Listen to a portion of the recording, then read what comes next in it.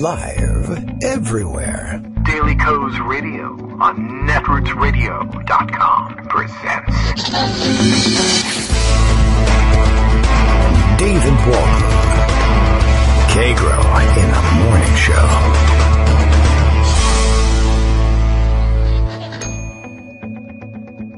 Now, here's David Waldman. Hey, good morning, everybody. How you doing? Still a late start. It's the last day of basketball camp. I know you all care very deeply about that. We have, of course, more camp to go to next week. I can't guarantee that we're right on time each week, but get a little bit of extra leeway in the drop-off time with that one. We'll see if it works out. But we're ready to go, and not too late. I'm exhausted, of course. I still have a headache. Honestly, I still have a headache from Trump's screamy speech last night. That's my biggest takeaway from it. I mean, he shouted and screamed the whole speech in a way that reminded me that, should a Democrat attempt to give a speech with even half as much, I'm sure I still write it up, passion, or speak as thunderously, or I believe I was waiting, I watched on NBC to sort of see what do the commentators have to say about the volume of this speech. Because if Hillary Clinton gave it, it would be political death. Of course, you remember when Howard Dean, in one unguarded moment, shouted for a second, and it was, oh my God, Democrats are so angry. Why are they doing this? Of course, this has been the year of the celebrated white anger, and that's really been the issue. Is white conservative anger is populist, and it's okay. Even when, but when Howard Dean ran, why are Howard Dean's supporters so angry? They're so angry at America. And this, of course, was the ultimate in America as a hellhole speeches, which I've been telling you for however long I've been on the air, and probably before that in writing. Republicans love to run on the premise that America is a hellhole. It's amazing, but they have nothing good to say about America until they get to the abstract part of the speech where they say, oh yeah, crap, I'm supposed to say good stuff about America. Liberty, freedom, America. It's the worst. You can't even go outside. Negroes are there. I mean, that's essentially what the whole speech was. And, right, as Justice points out, it wasn't screaming. It was the original German, with apologies, of course, to Molly Ivins, who came up with that phrasing. We don't plagiarize, or at least not intentionally, or whatever. Yeah. Ivanka spoke. Good. Actually, I mean, really, honestly, I thought I commented that she should have been the vice presidential candidate after all, but really she should have been the presidential candidate. She gave the presidential speech last night. And as someone pointed out, the women gave fine speeches, minus the one that was stolen. Even so, stolen or not, Melania did as well as could be expected with a heavy accent and no public speaking experience to lean on. I didn't see Tiffany's speech, but Joan liked it an awful lot. I saw a little bit of Ivanka. Fantastic. Better than some of the professional pals, men or women, offered by, either party, really. She did a great job. She was very good. It was I don't think I've ever heard her speak. So that's interesting in its own right. So anyway, the women did fine. They weren't scary at all. And I guess the sons both gave somewhat menacing speeches as well. I think the best thing that they could come up with among the commentariat that I was able to listen to during and after the speech was that it was dark. Which I guess dark and full-throated are what they say about Republican men when they scream a speech, and God forbid Hillary Clinton should raise her voice, even just to be heard over cheering. It would be a shrieky, shrill speech and blah, blah, blah. I mean, that's as fully on display as you're ever going to see it. The guy screamed his entire speech, and I was just waiting, and I didn't round up the pundits the way Greg usually does. But as a matter of fact, I probably ought to check and see. Did he round up the pundits today? He did. And but the thing I was interested in was watching them be okay with a speech that he screamed the whole thing, and how they were going to come up with, well, he's resolute, that's for sure. He's thunderous. He was right, full-throated was the one, but that they were going to give him the tongue bath for screaming a speech that had it been given by anybody else certainly in the Democratic Party. I was going to say any woman, but I mean, I just remember what they did with Howard Dean. And that's been the most amazing thing for me this whole election campaign season has been watching them be not only okay, but truly excited about the anger behind, well, interestingly, both behind the Trump campaign and behind, for a while. I mean, I'm going to stick myself into this corner. The Sanders campaign. Nothing like this, but there was a clear anger, I think that's fair to say, among Bernie Sanders supporters. But, I mean, there's anger among all presidential candidates' supporters somewhere. There's some, and it's a matter of tempering it, for one thing, when necessary, and two, marrying it to, like, the passion to actually do something positive for the country. Everybody gets angry. I get angry when you want to do something that you know is the right thing to do for the country, and people stand in the way because the person who said it didn't have a flag pin on their lapel. That's going to make you angry. But, of course, if they're stealing all your money, that, too, is going to make you angry. But, they jumped out of the way for Tea Party anger. They jumped out. It was celebrated. Hooray for angry Tea Party people. Look, they're dressing up in Revolutionary War garb. They're not angry. They're just cosplayers, But we're going to vote from the rooftops. Oh, boy, that's some passion. Hey, we're going to win in another state. Yeah! Oh, my God. Why is he so angry? I like that. I like the effect you get by getting close up on the mic and stage whispering that. What's wrong with that guy? He's going to have an aneurysm. Meanwhile, I thought it was possible Trump was going to drop dead at any moment. I had my fingers crossed, but I didn't think it was really likely to happen. I guess best marks of the night for the Trump speech portion of the convention. Balloon guy, the balloons fell. That was good. Makeup. They really did do a pretty good job de-orangifying Trump. They gave him a relatively normal skin tone. I thought that was very well done. His sons looked quite orange. And I really thought it's possible. That's where I think maybe he got overruled. I thought it was possible that, like, personally he would order, I need another layer of spray tan, another coating. But someone talked him out of it. They were concerned about the color balance on the screen. And I don't know. Although I wondered whether they manipulated the skin tone a little bit with the backdrop. I could not tell for sure the flags that were behind him. Were they virtual flags projected on a screen? Or were they really there? And I never really got a good look close up at the stage, from the side to tell. Anyway, whatever they did, it certainly makes more sense if they were projected on the screen. The color was wrong. They got something wrong about that, and maybe it was just the colors didn't render the right way on the screen behind him, but they got the colors wrong. The Pantone values were wrong on those flags, I guess. Especially the blue field was a very light royal blue rather than the deep navy that it's supposed to be. And I thought the red looked a little orange there, but I don't know. Then I thought maybe they did project those things on a screen behind him, and they color shifted him so that his orange face would appear more skin-like.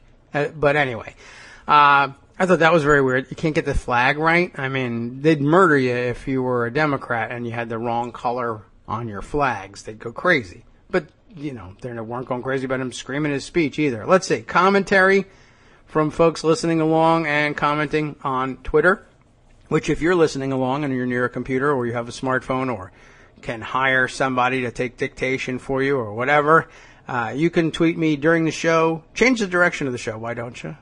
With a tweet to me at KagroX, K-A-G-R-O-X. That is me. I do the show daily, David Waldman. So Bill in Portland, Maine, in addition to, by the way, starting us off with a morning tweet announcing that we were live and that I would confirm that Trump's convention speech was huge for the eardrum repair industry. Quite so. My neck is killing me. That's what's really happening here.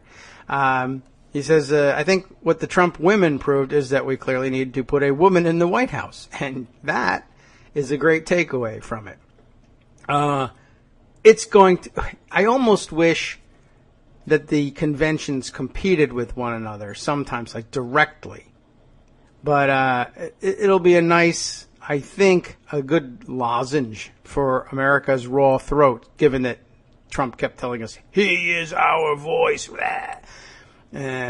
Anyway, next week should put a very different spin on things. But you know what? I bet you by next week, the punditry misses the passion with which Donald Trump delivered his address. Many people found it alienating. Many people found it very dark. But the passion was undeniable. That's where we'll be by next week.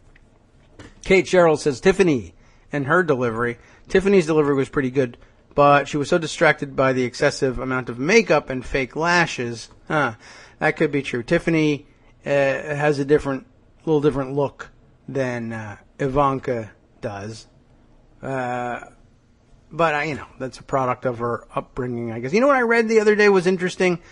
Was, I really don't know what the dynamics is in the family there as between, let's say, Tiffany and Ivana's children, Ivanka, Eric, and Donald Jr., who I think he calls Don. And not to mention the dynamic between all of them and Barron, Melania's son.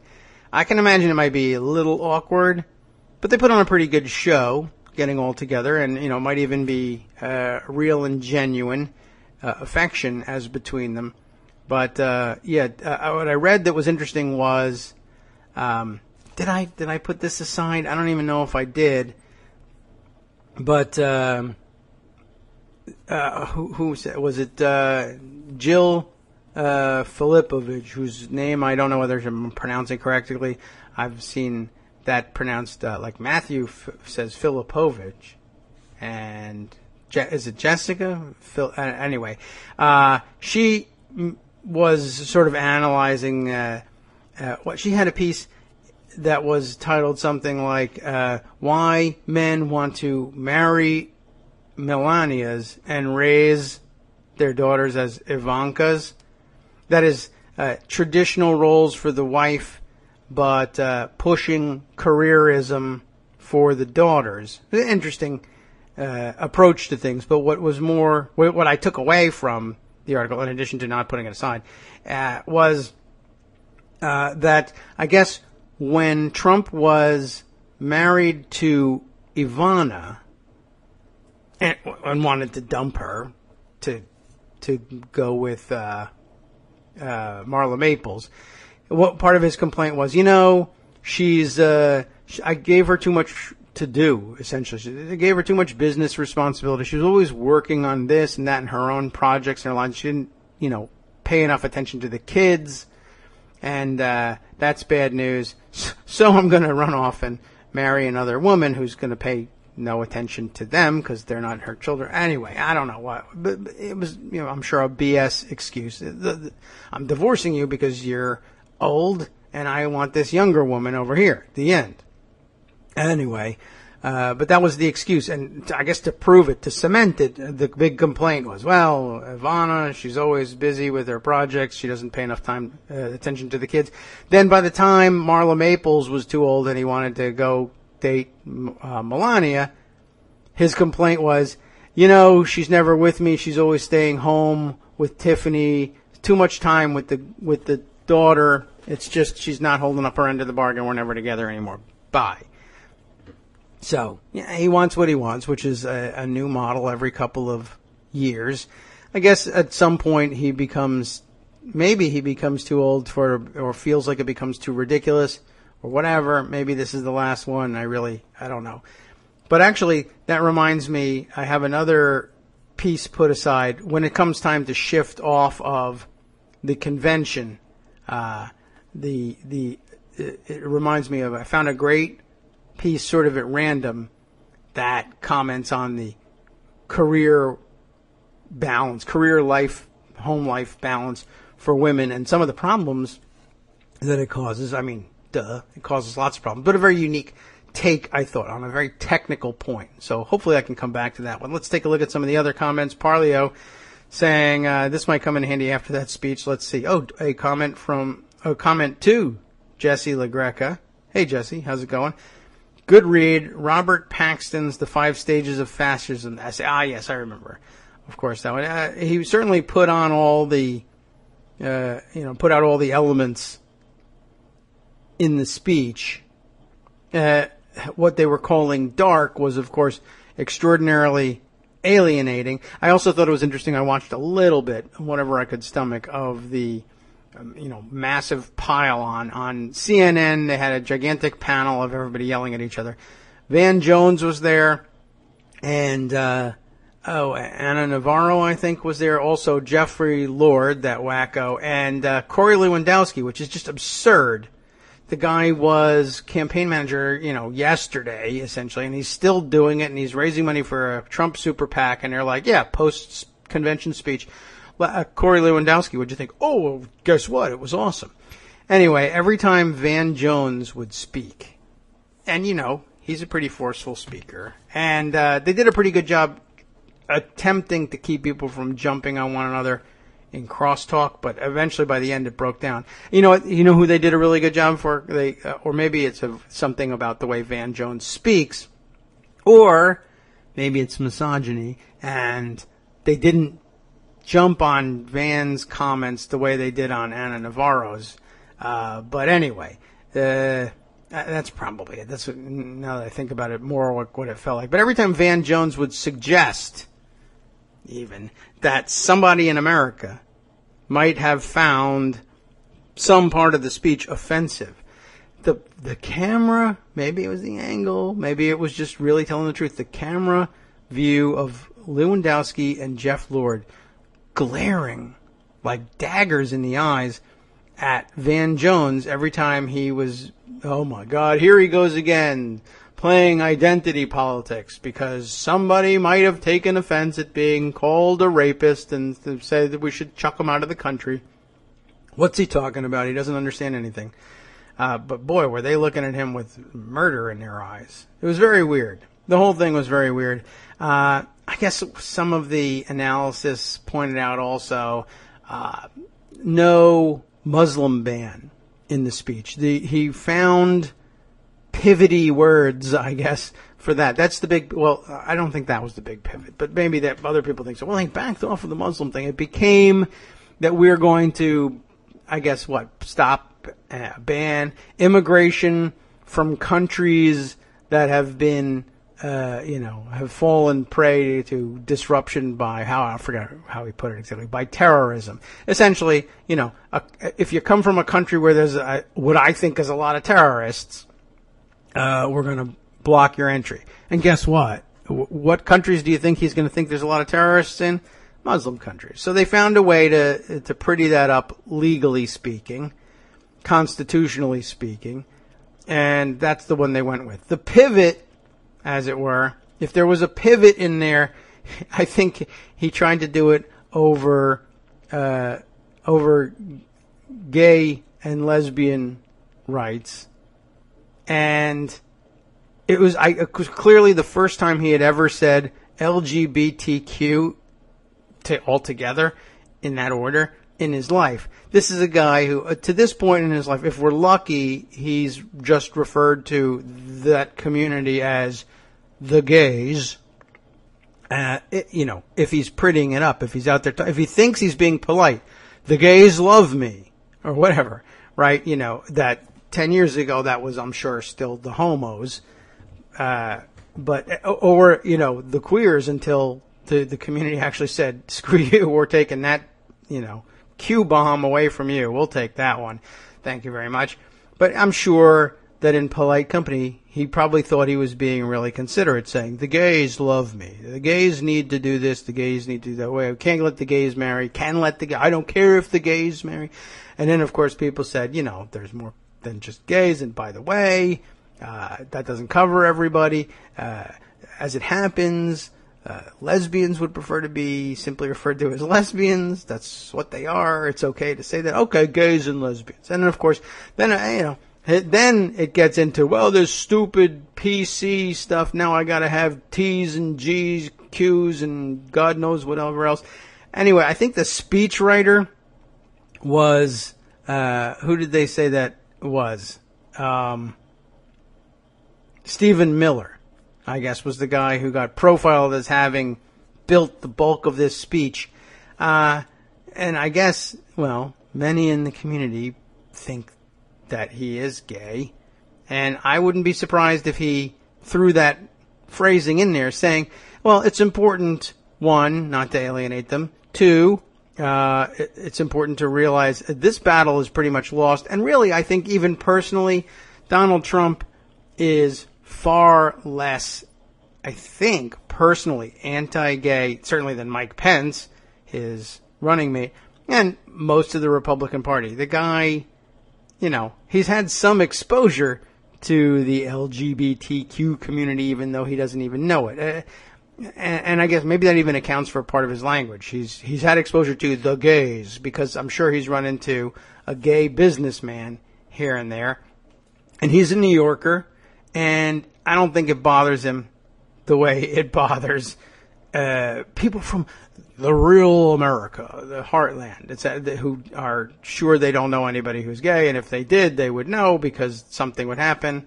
The light would go on. Roy Cohn, yes, Justice Putnam reminds me of that. I just think he's a lot more gay and lesbian tolerant than most Republicans probably are, so he thinks he's really, progressive almost on the issue.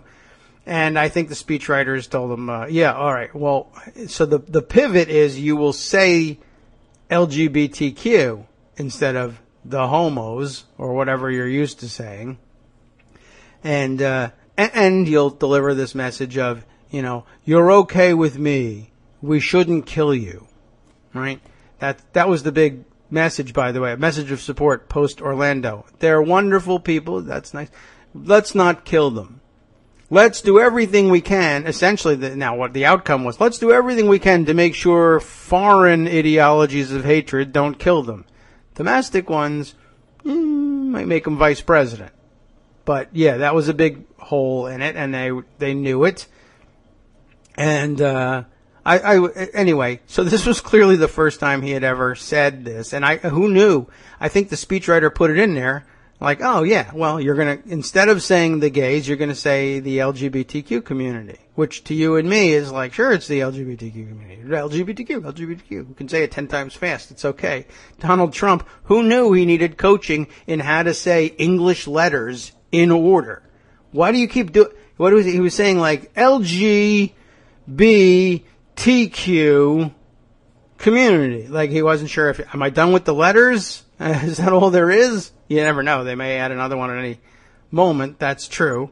But he's stumbling over this thing. It sounded like he was talking about, a person. By the end of the speech, I'm like, is it a person he's talking about? A person named LG? Middle initial B. LGBTQ. That's the speechwriter on my staff. But yeah, I guess it never occurred to them we are going to have to coach him. I want you to just say these letters in order. Can you do this for me? L, L, G, G, B, B, T, T, Q, Q. Now, all together. L, G, B, T, Q, C-O-M, immunity. I don't know what else was going to be ruined by that, but no one thought to teach him how to read letters in order. He had no problem with the TSA, right, when he was angry at the TSA at the airports. Like he's ever gone through airport security. Hello. You private jet guys, they don't deal with that. But he's heard people don't like the TSA.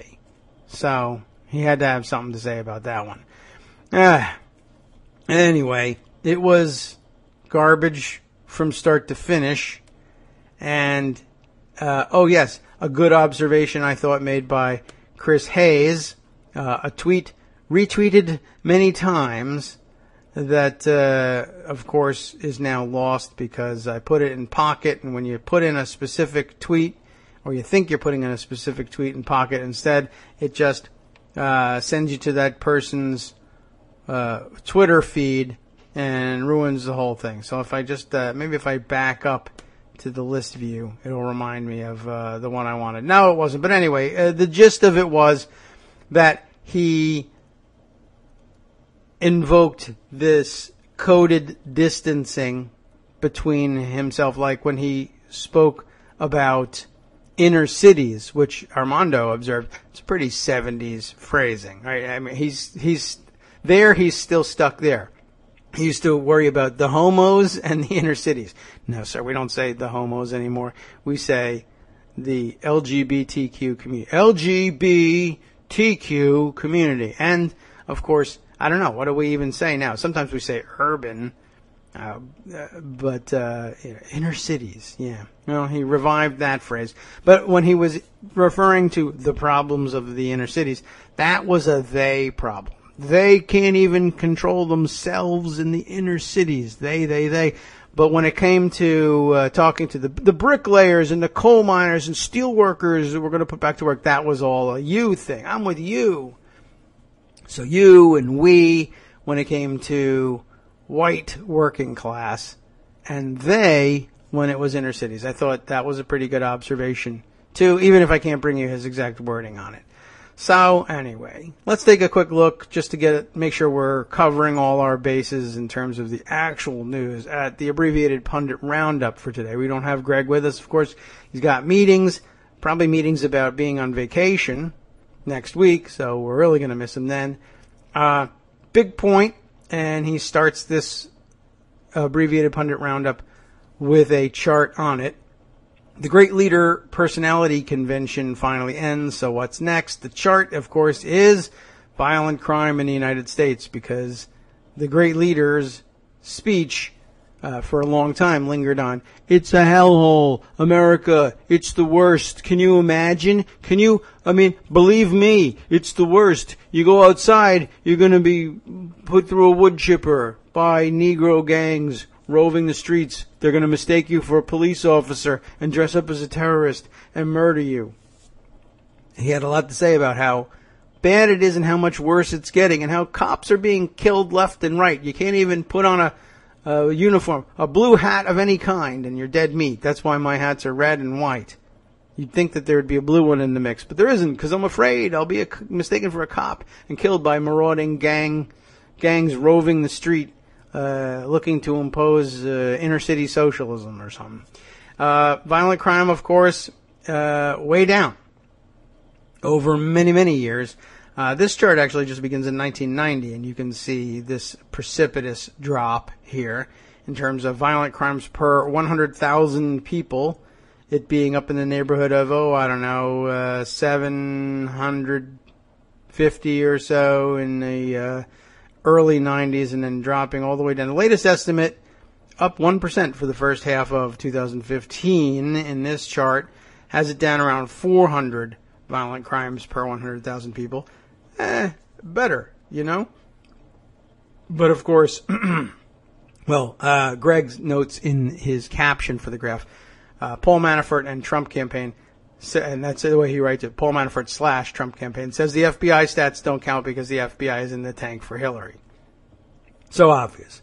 Okay. The speech, as he points out, was too late for all the responses because he had to, go to sleep at some point. And what did he do, an hour and a half? And that was interesting too. They all noted, well, this could be the longest acceptance speech in modern televised convention history, though they didn't have anything to say about it being the loudest among them, but it was that as well. The speech was too late for all the responses, but we do have a couple of tweeted responses that Greg collected. Jamil Smith saying, I've never seen a politician deliver a more irresponsible speech. These are words that provoke more than anger and paranoia. And indeed, I did see a number of people say, terrified. I was terrified of the speech. I think CNN spent a little bit of time talking to a focus group, which was almost entirely white, but I think I saw 2 black guys in there. And they asked people, it was interesting, I was wondering about this. I'm glad they asked, how many of you, raise your hand if you feel like you were more likely to vote for Donald Trump now after the speech. And I figured that the number would be in the 25% range, which is the base, support. But it was about half the room. And granted, focus group people tend to be different than you and me, let's say. They're hand selected for being somewhat interested but not particularly informed.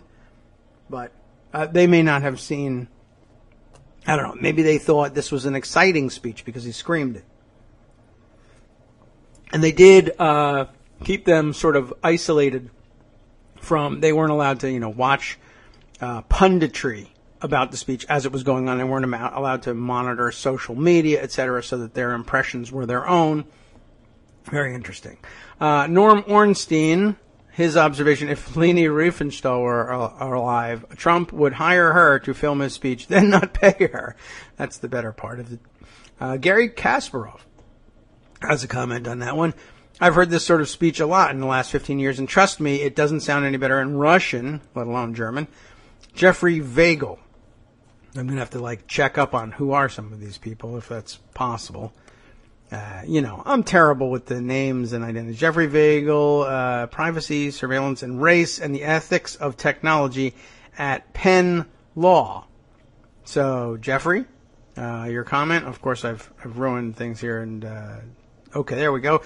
He says, and even if/when he loses in November, millions of newly empowered bigots will still be out there. That's true, and that, by the way, in response to another tweet from Jelani Cobb, who says, the entire spectacle is terrifying. This is how democracy dies. Yeah, that's about right.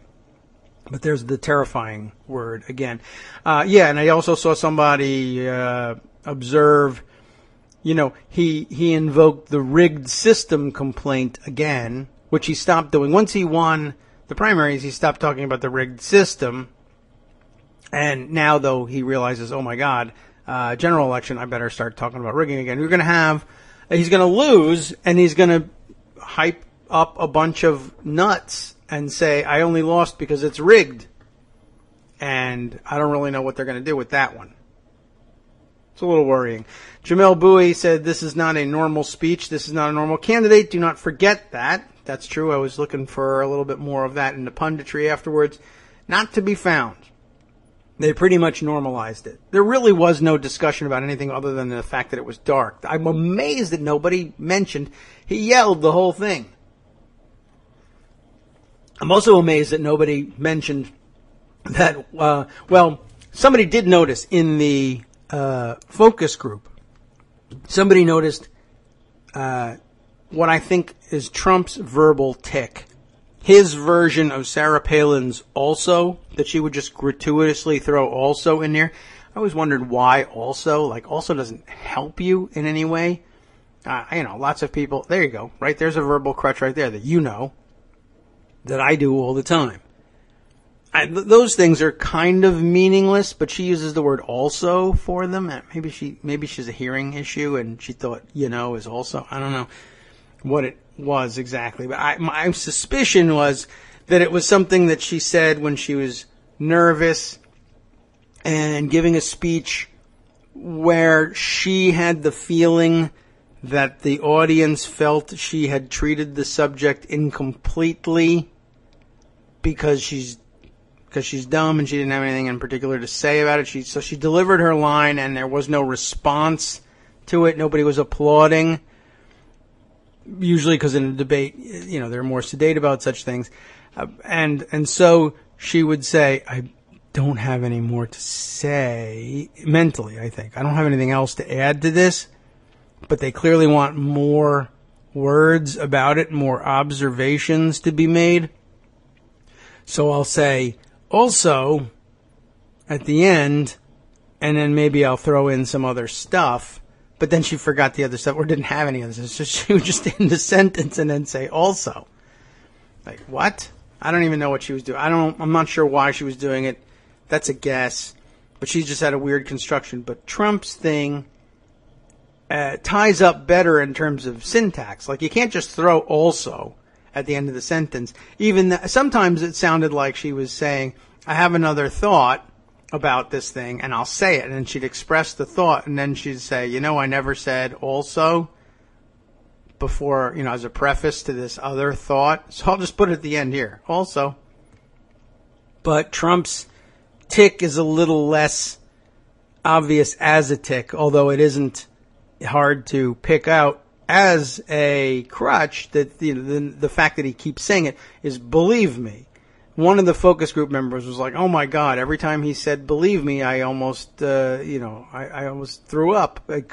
Why? Because you can't believe him. And believe me is, I think, something that accompanies his phrases when he says something that he's a little intuitive about how people are generally. I mean, certain types of people. He thinks everyone loves his BS and his screaming, yelling stuff, and they don't. But every once in a while, I think he gets the sense that he thinks the audience might think he's gone over the top on something, so he self-corrects with it. He says, believe me. He says it when he senses that you don't believe him, or possibly that you shouldn't believe him.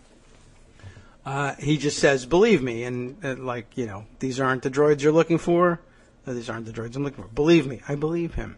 That's what he does. But the other thing, he's got a lot of physical ticks, sort of, or typical moves. I don't know if they're ticks, or he doesn't really use them like crutches the way also or believe me seems to be used. But, he points and he thrusts and he jabs and stuff. But he makes what's sort of like an okay sign, but you know what? It's very much like it's the finger pinch / okay sign that we see in that meme. One does not simply walk into Mordor photo of what's his name from the Lord of the Rings. So he speaks and he does the same sort of thing as he pinches in the ear and makes a semi okay sign. He doesn't hold it up and spread the fingers out and, and say, okay.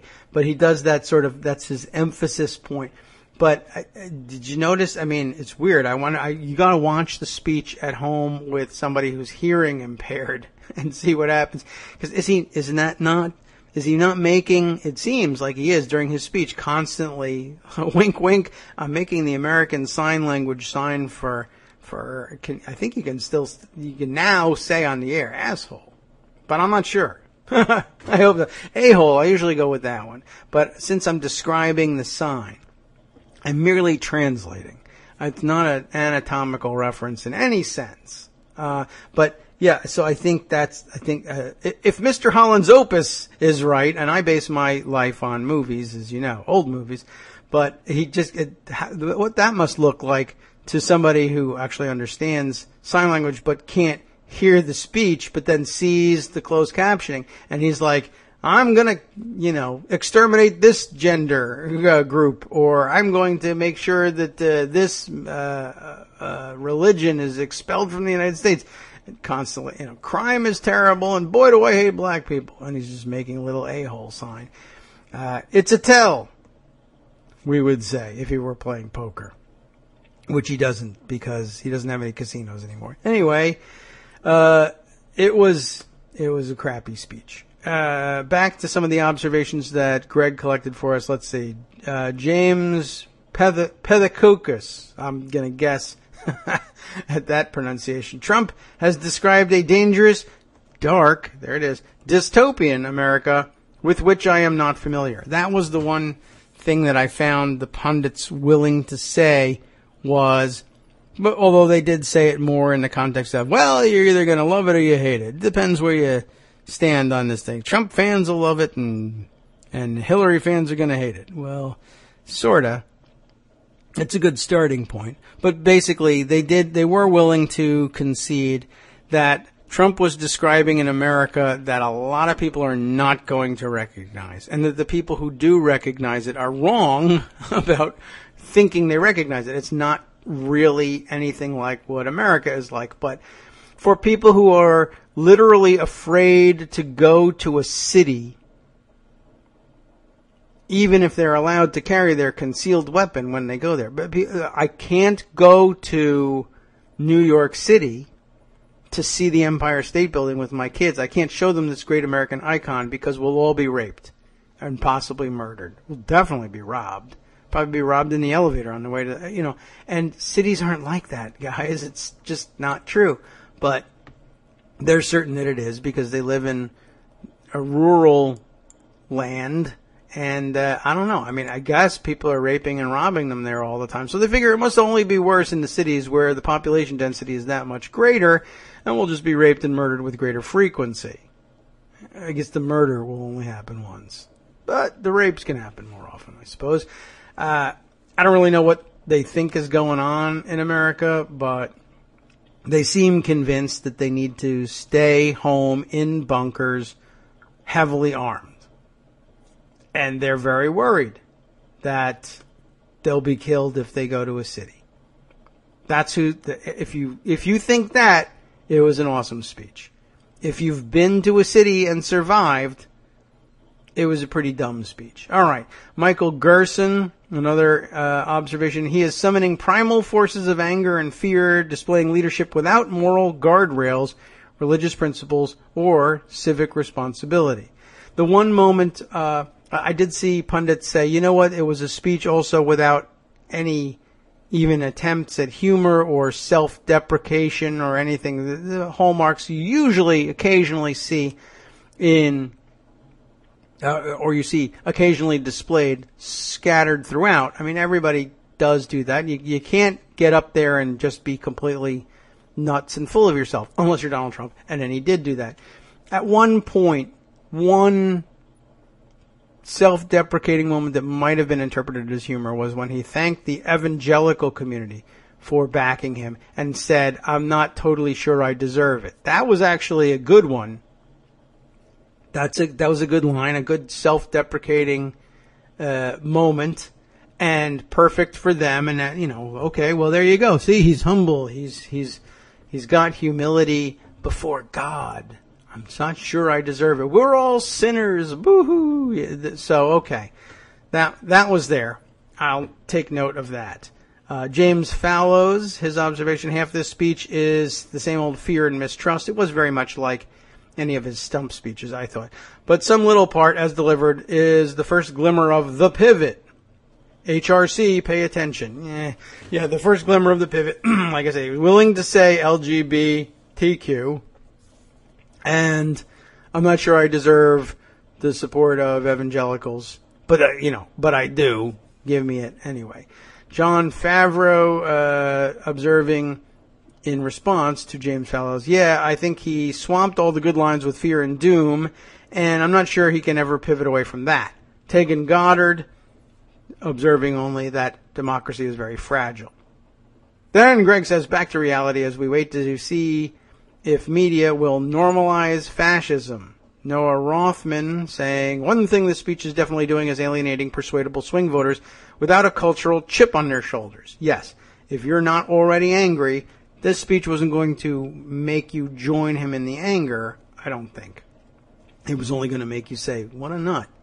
Greg Sargent, the coverage of Trump's speech is actually quite brutal and pointed. Oh, that's good. I wish I was watching what he was watching. Widely notes his red-faced ranting and authoritarian. Widely notes. Was it widely noted, or was there a person out there named Joe Widely? I don't know. I'm terrible with the names. Noting the red-faced ranting and authoritarian overtones. Yes. Oh, you know what? They really need to get is I want to see the video of his face when Medea Benjamin interrupts the speech with a protest sign. The TV certainly made a bigger deal out of it than it had to be. I don't think she was quite that disruptive, But of course it was her. But okay, anyway, I was watching on NBC. They didn't identify her by name, but whoever was there was saying, I think that woman lives in Washington. I see her at a lot of protests. This is Code Pink. She was able to remember Code Pink, but not that it was Medea Benjamin. But who knows whether I'm saying her name right anyway. So she might have had the same problem and just skipped doing the name. Anyway, excuse me there. Yes, without Greg, I'm still sipping the coffee. So occasional brief pause for that. It's got to happen. Anyway, where were we with this? Oh, yes, I wanted to see his face because at some point they gather her up, and they're taking her out of the hall. And everything's fine. And to that point, Trump had followed his coaching, which was clearly, it was exactly, I think, as predicted yesterday on the show, that there would be the chance of lock her up, and there were, and that he would not join in it, and he would, hold up his hand and say, now, we don't do that in this country, and he was going to distance himself from that, and he did it. He did it exactly as predicted he did. In fact, hold the hands up and say, let's defeat her. Let's do it at the ballot box. We don't need to be with the lock her up. And that was fine. The crowd wasn't disappointed that he didn't say lock her up. He only joined in the USA chants, which, by the way, when you do it, I wouldn't. When you do it on the microphone alone by yourself over the roar of the crowd doing it, it sounds rather pathetic. But I'm sure he wanted to be heard saying USA. But it doesn't sound good. Anyway, when they were throwing Medea Benjamin out, he did, in fact, scream something, I think, into the microphone, but I couldn't make out what it was. But anyway, his face really did get contorted, and he was screaming. He was, personally angered by this thing that he should have been above. They needed more coaching for him on that one. Let's see. Adam Nagorny says, a ton of emphasis in the speech on illegal immigration. A ton. No sign of him pivoting to the center. Bet many GOP leaders flipping out. Stuart Rothenberg. I haven't seen much movement. Race has been in the 4 to 7 point range for a while. I don't believe every poll I see. This is in response to who? Andy Lawler, who says, sadly, she hasn't had much to love with poll numbers. I guess that's Hillary. Rothenberg had originally said, what a week. Plagiarism, Cruz, Trump, NATO, and Roger Ailes. Hillary must be loving it. Lawler says, sadly, she hasn't had much to love with poll numbers, except, winning. But other than that, you must be pissed. Well, Stewart says, I haven't seen much movement.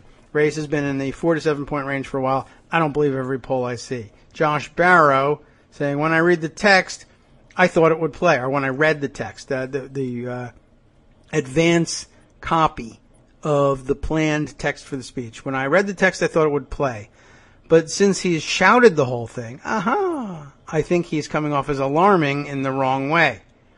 And then he later says, actually, I know why this speech seems so much more off-putting than normal. Usually Trump is funny. Likeable even. Not today. That was missing.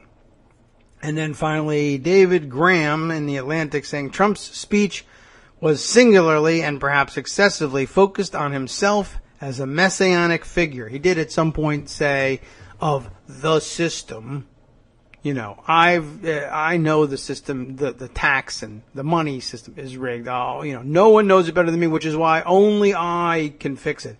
What did he say? I'm the only one capable of it. I don't remember how he put it, but basically he did say exactly that. I'm the only one. Preceded by Evita's speech to make him look normal, says Greg. Note to self, she's the dangerous one after he loses. Oh, you think so? That'd be interesting. All right, let's skim down and see what else we have. Oh, here's Armando, who will give me a chance to sip at the coffee. Let's welcome him on. Hey, good morning, Armando. Hey, good morning, David. How are you? I'm great. I'm good. Do you have a voice left? I want to scream some more. He was pretty nutty. I read that speech on paper. Yeah. And I don't know, I didn't react to it so viscerally when I read it, and maybe I should have. But when that orange-faced tyrant read it, it was repulsive and shocking to me. I don't know why seeing it read as opposed to just reading it on a piece of paper made that much of a difference to me, but it did. Well, you can really drive it home if you. I mean, I'm dumbfounded by this. I should ask, among the people who read the speech in advance, there's not that many, I assume, but some people did it. Did you scream it in your mind, or did it even occur to you the possibility that he was going to shout every word of it? No one's done that. It did not. I violated Godwin and said he shouted every line of his speech, like Hitler. Yes. But I wonder whether, I'm sure he must have practiced it. I wonder whether he yelled shouting? I'm wondering whether he practiced the speech with the shouting, and maybe somebody said, it's evocative of Hitler. You shouldn't do that. So the ultra sophisticated 11-dimensional chess version of the deliberations beforehand probably goes something like, well, Godwin's law being what it is, nobody wants to hear, they're sick and tired of them comparing you to Hitler. The networks are never going to do it in a million years. So go for it. And then when people do compare you to Hitler, you say, oh, they're a bunch of shrill liberals. They compare everybody to Hitler. Enough with the Hitler stuff already. Why do you love Hitler so much? And we'll get away with it. And well, then, I'm not the guy who has Mein Kampf book on my bedside, but right. Okay. Well, there is that. Yes. Otherwise, it's just, I don't know, let Trump be Trump. Or maybe it was just, in the read-throughs, he spoke it, and then the adrenaline got the better of him, and he's just not that well coached. I mean, that happens to people. You see it in sports all the time, just put a little bit too much on every shot because of the adrenaline, and you got to learn to back off. And it's loud out there, and he wanted to be loud. I get all that, but every single line?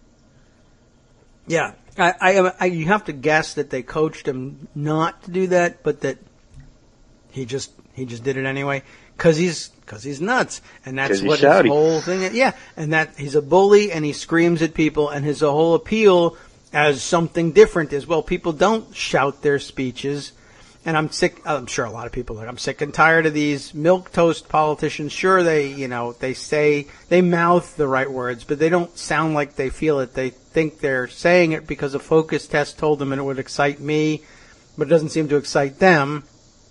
So I don't believe in them.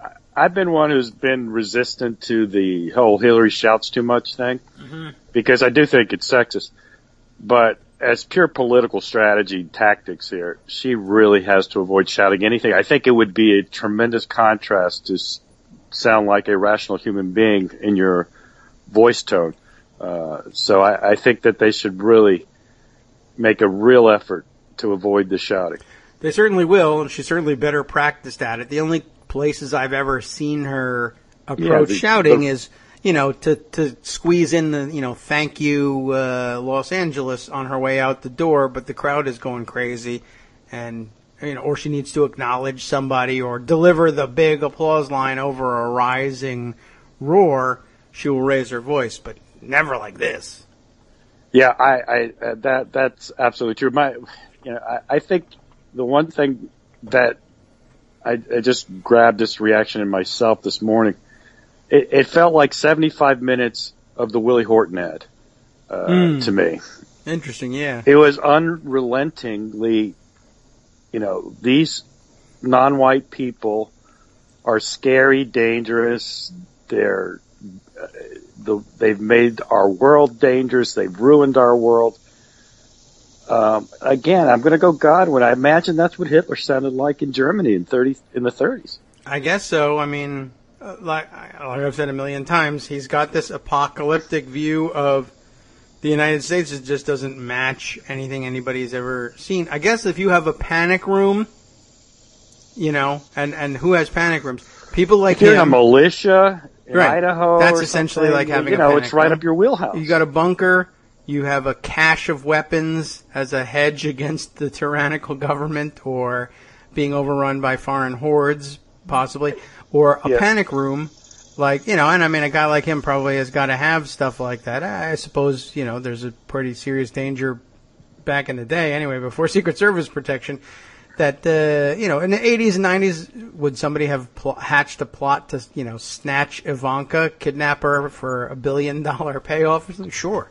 So, but for the rest of us, yeah, and if you can solve it with private jets, limos, personal bodyguards, and panic rooms, then there's no problem. You're living a great life. Well, yeah, I mean, that's the weirdest thing is how a guy who was born rich, had everything handed to him, basically screwed it up, but somehow was able to survive by pretending to be a rich guy and having people pay him for pretending to be a rich guy. Stealing everything. Can be angry about anything is amazing. Yeah. Well, he had to pay 30% on some of his contracts, and that pisses him off. He's angry. Paid the mafia? No, to the contractors. People who built Taj Mahal. Well, you want $100,000 for that one. I'll give you $3,000 because it was shoddy workmanship. Or what? So all the contractors and small business people he ripped off. Have you seen, by the way, the ads? I don't know, is it the Hillary campaign putting them out, or maybe one of the super PACs that put together these fantastic series of videos of small business contractors who've been ripped off by him? It really is amazing. But they don't scream. Maybe we should try one with a screamer. That guy's a dick. That would be great. Everything is so bizarre about this that it's, I don't even know what to say. I mean, literally, it's all hate and white anger, and it has no 1,000 points of light or no shining city on the hill, no morning in America. Right. All of that used to be leavened with something else. Right. But this is the pure stuff. Take it raw. Yeah. Well, we have an opioid problem in the country, and people wanted to mainline his anger, I guess. Ezra Klein, I note here with a piece here in a segment of Greg's Roundup. Donald Trump's nomination is the first time American politics has left me truly afraid. That was before the speech. Is that right? Yeah. Okay, well, that's pretty amazing. Of course, the alt-right people with the frog cartoon guy are like, fantastic. That's a triumph. That the Jewish journalists are afraid at last that we're going to snatch them in the middle of the night and murder them, which is smart. No, you can't say those Jews aren't smart. We are going to snatch them in the middle of the night and murder them.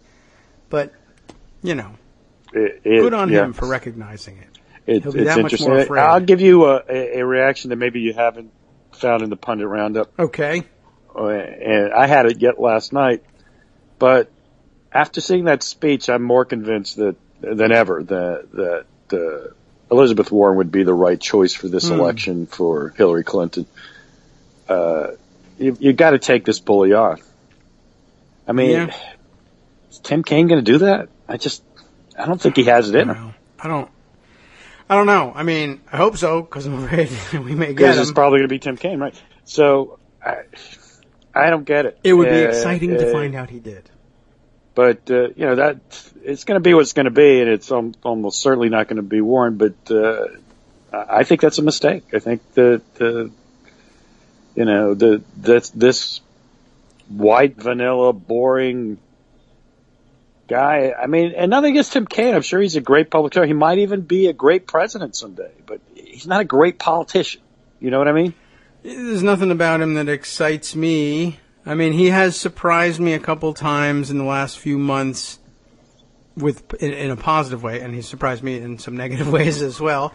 Well, not surprising, I guess. The complaints over the past couple days about here he is positioning himself for VP, and he's saying, we got to get off the backs of the banks here. Yeah, that was very jarring. Someone, if he really was going to be VP, just said, listen, why don't you not make that statement this time? Yeah, wait for a clue, and then maybe that was it. And Hillary was certainly a lot of Sanders supporters will say, well, it was Hillary saying I need somebody else to carry the bank message. I can't do it right. I mean, unfortunately, that's not an implausible thing to surmise. I mean, what was he doing? Why would he make that statement? I don't know. Certainly, it seemed more Mark Warner than Tim Kaine.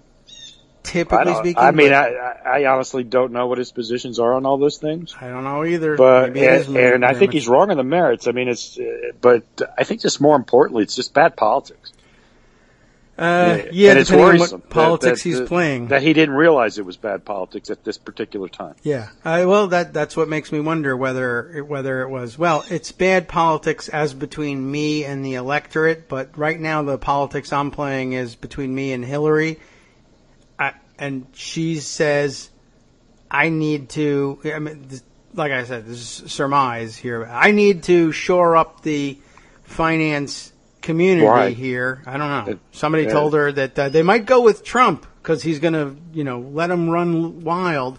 And you need to show that you understand a more balanced approach, but you're not totally anti-bank or whatever. Don't let Sanders' message become yours, or you'll scare them into the Trump camp. There's one thing to not adopt whole hog the Sanders message, and I have some problems with the Sanders message. There's a little bit policy. of room between his message and Trump's. Yes, but there's some light, something or nothing. How about just a blank slate for once? Yeah.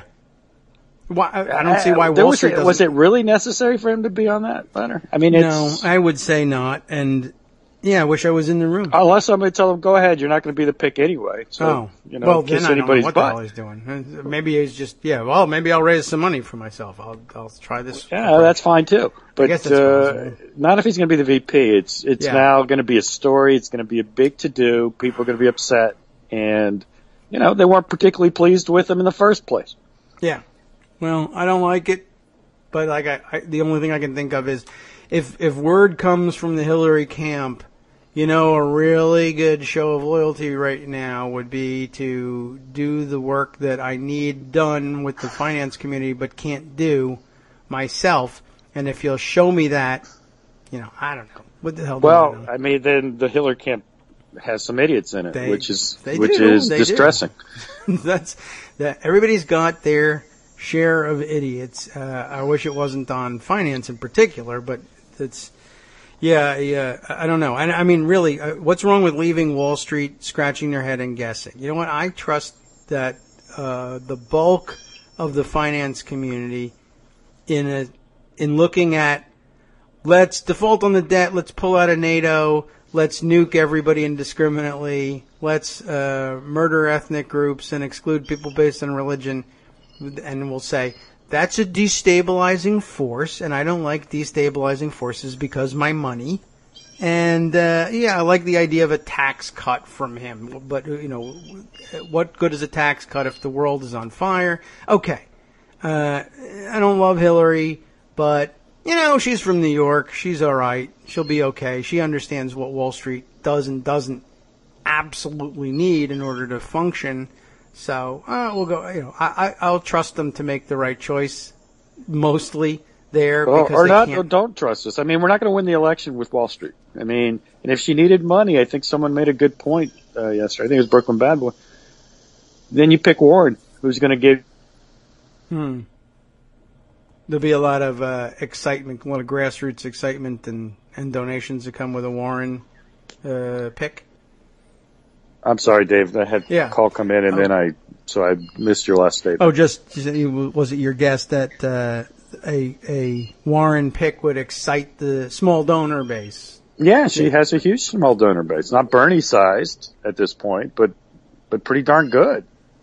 I mean, if we're worried about $100 million from Wall Street, which is, I guess, the implied surmise of why you have to be nice to Wall Street, why not replace that with $100 million of Warren small donors? America. I don't know. I got nothing. I think it's old thinking. It's troubling, and it's a setback in my view. I really do think that. Well, we're not done yet. I'm someone who would have said neutral on Kane. I don't think he's the right pick because you're missing an opportunity, but not too negative. But that statement that came out. It makes him kind of negative. There's a negative now with Kane, and I think he's the wrong choice. Not only that, the whole dynamics of the Senate. Okay, sure, McAuliffe picks his replacement, but his replacement's up for re-election on November 17th, November 2017. So we get 10 months. We're going to trade and then who's going to hold that seat? The replacement? Is McAuliffe going to decide not to run for governor? I mean, he can't run for governor. You're right. and then you got to run in 2018 again. I think everything is wrong about Tim Kaine as the pick here. It doesn't make any sense to me. As I said, if you really want Tim Kaine, just pick Vilsack and be done with it. And he didn't make a stupid statement about Banks. Okay. True. Yeah, I don't know. I have no advice. Yeah, I mean, at this point, who cares what our advice is? It is what it is. Yeah. And we'll go fight as hard as we can with what we got. But, you know. Okay. Well, we'll wait to see. And convention starts in a couple of days, and I guess... Yeah, I guess the excitement today from our side is she going to name her VP today, or is she going to wait till Saturday or Sunday or whatever? Yeah, I wonder. Yeah, normally, well, I know your routine I would wait news, till the weekend Fridays, if it's going to be Kaine or whoever. I mean, no one's going to care. I mean, yeah. it'll get lost in Trump-a-loozа today, unless you have somebody exciting to pick. I think there's two people that would qualify for an announcement today. Warren, of course, or my person that I would pick if I could convince him is Joe Biden. I really would. It would be a tough thing but that would be, well, I'll tell you what, even if you don't particularly either care for Joe Biden, which I don't know that many people who really are like, boy, do I hate Joe Biden. No, the media loves Joe Biden. Yeah, that would just be so extraordinary. Wouldn't it? By itself. Just by itself. It's a huge story. Yeah, that's true. It really would be.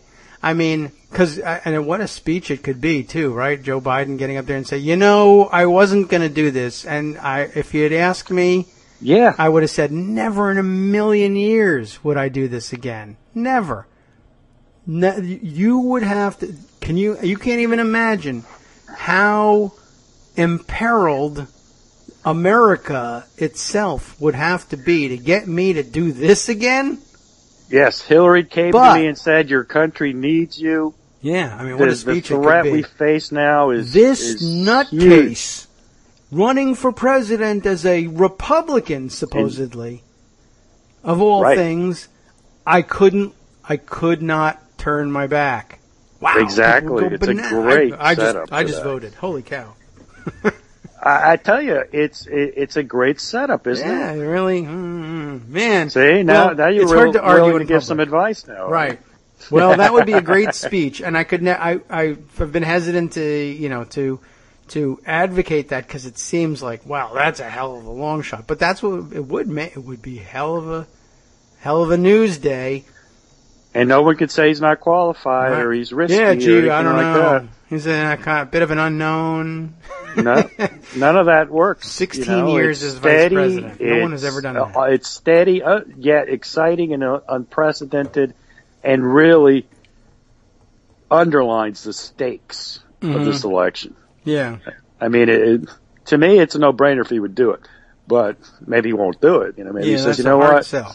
I'm tired of this. I'm pissed that I'm not going to be president, and I'm not doing it. That's very difficult. Yeah, I agree. Listen, it would be a service to his country in a way that has not been asked of anyone. It would be admirable if Joe Biden to do it. Yes. But, I think it's all fantasy stuff anyway. I think there's a certain pridefulness in Hillary's camp here that they're going to do it their way. Yeah. And I think that's what they're going to do, and that's why I think we'll probably get Kaine. Yeah. And I think that's a mistake. It would be pretty cool, though. I'm just thinking about that speech and the things that Biden is willing to say that other people aren't. I mean, boy, is that guy out of, F's to give on this stuff. I mean, the speech could be very inspirational, but it also could be, Biden funny. We already had all our stuff in the house. In Biden's speech, that could be a great speech. I mean, that's a great Biden speech. Yeah. All right. I'm running for president. I mean, I've thought this for a while. I think it even more after last night, but they're going to do what they do, and we'll just put our heads down and go to work. I mean, there's nothing else to do. Got to stop this guy. Yeah. This is a real calamity staring us in the face. How about she picks him, she doesn't announce pre-convention, and then he just shows up? Boom. Wow. And he's lowered from a helicopter on a wire, and I don't know. Yeah, I mean, there's lots of ways you could really showmanship it. There's no question about it. But, He comes out in a Trump wig and then goes, "Wah!" Whips it off. Damn, no, I'm the anti-Trump. Right. He arrives, he arrives in Philly by train, by Amtrak. It's perfect. I mean, I think it checks all the Kane boxes and does so much, much more. And, he he can come in and just be like, I was in the neighborhood. So I thought I'd come in and run for vice president. But it's going to be Tim Kaine. You know, they're going to have him go out there and speak Spanish, which I'm so against. In his first appearance. Is that right? Doing that pander. It doesn't work. I think it's a huge mistake. I hope somebody in the campaign says, that's so patronizing. Look, in a normal setting, you know what you should do? If you're going to pick Kaine. Yeah. Okay. Let him go do an interview with Jorge Ramos in Spanish. That's how you do it. You do it as a natural thing, right? That would be something. That's how you do this. Yeah. Oh, look, he speaks Spanish thing. Because he does. He speaks perfect Spanish. He's very accomplished. Then I would definitely in that way. Do that. But you can't force it. You got to let it happen in a natural setting. And there's no more natural setting than having his first national interview be with, say, Jorge Ramos he comes of Univision. Out and in Spanish says, now at this point I was going to break out the Spanish, but I know that can be very patronizing. So I'll tell you what I'm going to do. I'm going to pledge here now to an interview in Spanish with Jorge Ramos. Where you can test me there. Anybody can write a speech and put it on a teleprompter and read it in Spanish. What you need him to do is first interview right after the announcement and the big event. Doing it. Okay. Is with Jorge Ramos. It's easy. Yeah. Okay. In my opinion, it's easy. But, we'll see. Yeah. Meanwhile, it should be Biden. That'd be funny. It really should He can speak in Spanish, so he can He try doesn't. it. I don't think he speaks Spanish, but Biden, that's not what picking Biden would be about. Right. Yeah, see, the thing with Kaine is you're looking for, he speaks, they're talking about why Kaine? Because he speaks Spanish. That was it? Well, that's what else do they tell you? I don't know. Oh, he's from Virginia, he's got executive experience, he's a one-term governor. The funniest is he's got foreign relations experience. He just got on the Senate in 2012. And he's the guy at the end of the table on the Foreign Relations Committee. Come on. That's not a sell of foreign relations experience. Now, of course, they're talking about this admiral guy, but I can't believe that's even a possibility myself, but who knows? That's, yes. I would like them to be really damn sure that this is going to work. I'm against it simply because I don't know. What does he stand for? Who knows where he stands on anything? Right. Likes the ocean. That's good. Yeah, exactly. I mean, he's a military man. Yes. Great. I mean, I mean, there's a better argument for Wes Clark. Wes Clark has done so much lobbying and whatnot. He's basically out of that, but at least, he ran a campaign and he enunciated positions that you can point to. This is, I just don't, I personally don't think that's going to happen anyway. No, I think it's going to be Kaine. You have a Joint Chiefs. Get yourself all the advice you want. Pick your Joint Chiefs wisely, and leave it at that. We don't need to transfer military into the executive as well. I mean, it's great as background, but they can't be all there is to it. Right. Well, totally agree with you. This is it was some day, and I believe Biden is the cure for what ails us here. That would be a hell of a weekend, and a hell of a week next week. And no one can get upset about it. You can't, you say, well, because listen, it's a sitting VP. Yeah. No one can question that choice from any perspective. I mean, if you do, it's because you hate Obama, and guess what? We're not going to get very many Obama haters voting for us anyway. That's true too. I mean, I understand all the counters to it, and I'm only looking on the bright side, surely. But it certainly would be. You can't deny that it would be the biggest news she could make. Absolutely. With this pick. Even bigger than Warren, I would agree. Yeah. All right. Other than Obama or Bill. or Michelle. Right. Yeah. I mean, obviously Obama's not doing it. I think we've all determined the Constitution does permit that, but how does a sitting president run to be vice president? Well, I think Putin did that in Russia, though. I think he did. That's not good. But yeah, I think he may have done that. He put in his puppet, and he was the VP. And I think literally the puppet resigned later. Putin became the premier again, or the president. Yeah, I can't even remember the guy's name. M. Yeah, there was some guy, literally some guy. Yeah. And I think the guy stayed as the puppet for a year, and then he just resigned, and Putin became president again. Maybe he didn't even resign. Putin just started taking over the press conference. He rode him like a pony. That's true. Maybe there was not even a piece of paper. But yeah, you all know I'm really the president, so here I am. Yeah. Well, it really would make a lot of news. That's for sure. And if you're going to do it over the weekend, and I guess they are. Yeah, they got to do it over the weekend. Then that's a breakthrough piece. I mean, they could do it today, but you do it before Monday. I think you definitely do it before Monday. I think they're looking at Saturday, realistically. Again, if it's Tim Kaine, you need a little distance from Trump because nobody cares. Mm-hmm. And if you want to get some coverage out of it, you do it Saturday, maybe Sunday. And then you go hold your convention and hope and do the best you can. Yeah. Pick Ivanka. That'll really turn. How about that Ivanka speech?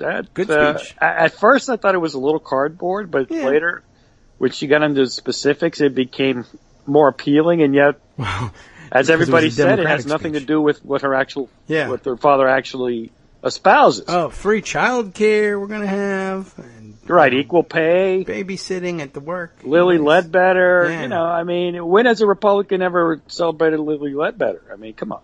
Never, of course. Never. They would never, and they won't pass it for him, and it's not happening. But when he builds a building, boy. And I was slightly worried about it when I said, well, you know what, maybe Trump's going to do a real pivot. Yeah. But, of course, he didn't. So Ivanka's speech was just jarringly out of place. Yeah. It was a good speech. And I would have welcomed it at a Democratic convention. But it had nothing to do with anything else that happened in the Republican convention. She's not able to or interested in perhaps carrying that message of fear. I mean, she's young, she's urban oriented too. She can't deliver the speech, I'm afraid to go out, because she's all about going out. Well, here's a very cynical take. Yeah. Ivanka has her own brand. She really does. Yeah. And to play to that convention with what they were doing and what her father did would have ruined her brand. Yes. Well, you can't sell, strappy sandals with. Well, I don't know. I mean, I'm talking about just her public persona. Yeah. She is truly the most celebrated person in this campaign right now. Certainly in that family. Yeah. And by the media, I mean, and by Donald. No one says a bad word about her. And she said not a bad word about anybody. How can you fault a daughter for thinking well of her father? You really can't, can you? No, and they were counting on that, and I think that was the normal reaction. Even in the focus group that I saw, the conservative, I think probably conservative-leaning women, you could tell by the way she put it. She respects her father, and that's good. Well, it's more than that. It's her dad. She loves it. It's her dad. I mean, you can't fault somebody for that. I mean, you can't. Of course, what she talked about had nothing to do with her dad's policies, which was fascinating. But, and then, again, if her father had even just nodded at what Ivanka was talking about a little bit, it would have been an interesting play. But, I mean, to me, by the time he was 30 minutes into his speech, Ivanka was not what I was thinking about. Right, that's true. It was all blotted out unless you were thinking, boy, I wish it was more like what she did. Yeah. Well, I have a perverse sense of humor, and I watch this show called Archer, and there's this character has Barry, and he has another Barry, and I thought of, well, there's Trump, and then there's Ivanka's other Trump, who no one's ever seen except her. Yeah. You don't watch if you watched Archer, you'd know what I'm talking about, but you don't. So at any rate, the idea is that that's a Trump that nobody knows except her, and that really doesn't help the rest of us. Not much.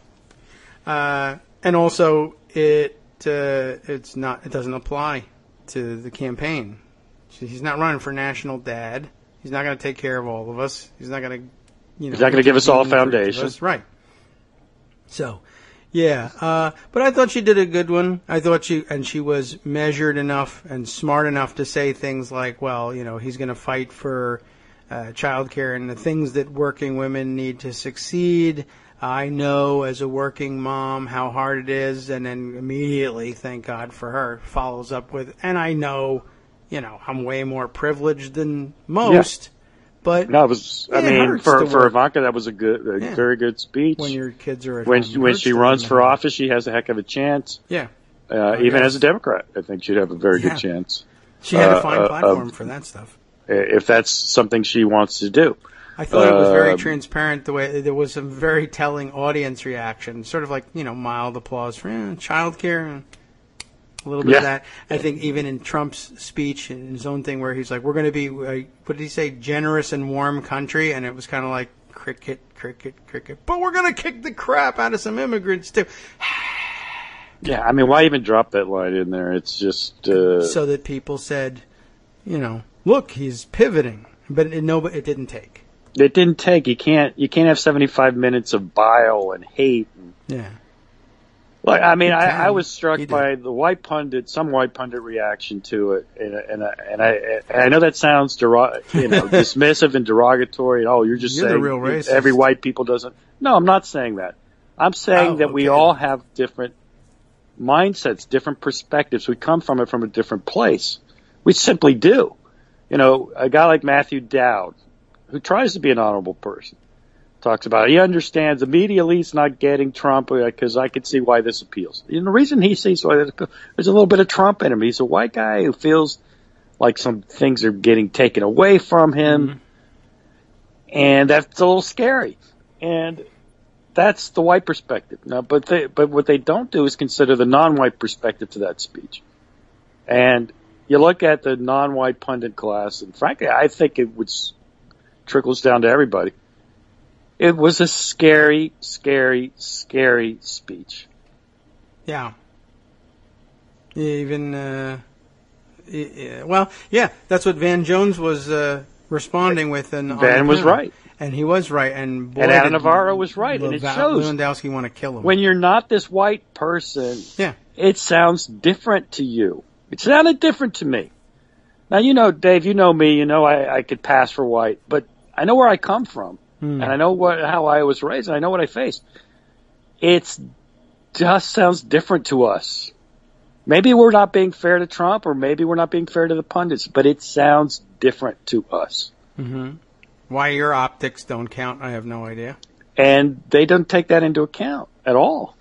Reagan Democrats is all they think about, Well, yeah, I mean, that's a traditional thing where, you could win an election area. Demographically, we're learning that is increasingly untrue, and we're right on the verge of that moment where it just isn't true anymore. And this may be the election where we have to break with that and we were due to break with it no matter who the candidate was. So, I don't know, maybe they'll, and hope, I guess the best thing we could take out of it is they could lay the crushing defeat at the feet of Trump himself and enter 2020 saying, we're going to go for those Reagan Democrats, and then lose again, and then maybe at some point they'll say, maybe there aren't as many of them as there are of other people. Yeah, well, that was 2012, and they didn't run a Trump-like campaign that year. Right. So 2016, that campaign, I hope, I pray, can't succeed, but we'll see. Yeah. We'll see. The other thing I would point out about last night is there was really no argument about Trump's competence, fitness for office. It was about message. Yeah. And I think that I think you lay out a positive vision on message that contrasts with what Trump did. But I do think you go hard negative on him on the fitness for office and the competence issue. They've done it in their ads, but there's got to be a night of Trump is just crazy and unfit for the office. Not even about the message, just that he's a ignorant buffoon. And the NATO thing is a great entryway to that, but there's 8 million other things. And I think someone of stature will need to do that. Not just one of those little 5-minute speeches. Yeah. That, you have 50 of those. You need one of the cornerstone feature speeches to be a true indictment of Trump as a competent person, as Biden someone who's acceptance not speech. fit to be president. The Biden acceptance speech will do nicely. Biden acceptance speech would be the perfect vehicle for that. All right. I don't need to actually introduce myself to you. You don't need a soft focus video about where I came from. You know this. If you want it, take a look back in 2008. It's there. Right. And then, Obama can be the character witness for Hillary and talk about how great she is and let Biden tell us how awful Trump is. Yeah. It's And perfect. It's Elizabeth right there. Warren It's likewise laid out can do for the you. same. No, Bobby Moak, just do it. No need to thank us. Yeah, right. Although, I don't know, pizza would be cool. Something.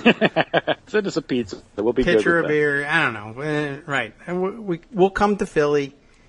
I'm not eating Cheese Whiz. But that. Are you going to Philly? I'm going to no. be there Monday. Are you? I have no plans to go there and nowhere to stay if I do. Well, I'm just driving in and driving back. Yeah. From New York, so it's an idea. An idea. I've got some souvenirs. Some things to go, people to go see on Monday, and if I'm trying to finagle a pass to get into the convention on Monday night, I have probably a 50-50 chance. And if I do, I'll come back and report to you on Tuesday on how it went. Do that. Pitch him the show, something like that. I don't know. I will. I am. Actually, that's my press pass. Okay, yeah. Haley Coast, Kagro in the Morning correspondent. My kids are finally willing to acknowledge that I have a show now that I've put it on YouTube. All right. See, I told you guys, YouTube. I'm glad to see that. Yeah. Well, I got to figure out some way of putting some visual to it. We need a little video, but I don't. We've you and I have cracked our heads on that one. We got to figure that one out. Yeah. The answer is in but Philly. We will. Okay. Well, thank you for all right. Yeah, let you in. back to your regularly scheduled programming. Sure. Thanks for letting me vent a little. All right. Next week we'll rely on it. We'd love a report on Tuesday. Tell us about the souvenirs that are available. Maybe I'll drive up and buy some shirts and pins and stuff. I will send you some visuals. Okay. Yeah, take some pictures on your phone and tell me what the funny stuff is. All right, Very we'll good. do. Thanks wait, one last thing. Yes. You remember when I went to the Trump rally? Yes. In Florida? Mm-hmm. One of the speakers was the speechwriter for Trump last night, a guy named Stephen Miller, who worked for Sessions for many years. Spoke. And if you've seen you should look at the profiles on that guy. Yeah. That speech was as much this Miller Sessions guy of fear for white people, for hatred of non-white people. Jeff Sessions? Is that or the guy's name was Stephen Miller. He was a longtime aide to Jeff Sessions. Yes. It's not surprising if you think about it with that speech came out last night without any of the, I don't see it, but the people, I know he comes across more fun and loose at these rallies than he did last night. Last night was all the anger, without leavened with any charm, without any looseness. Believe me.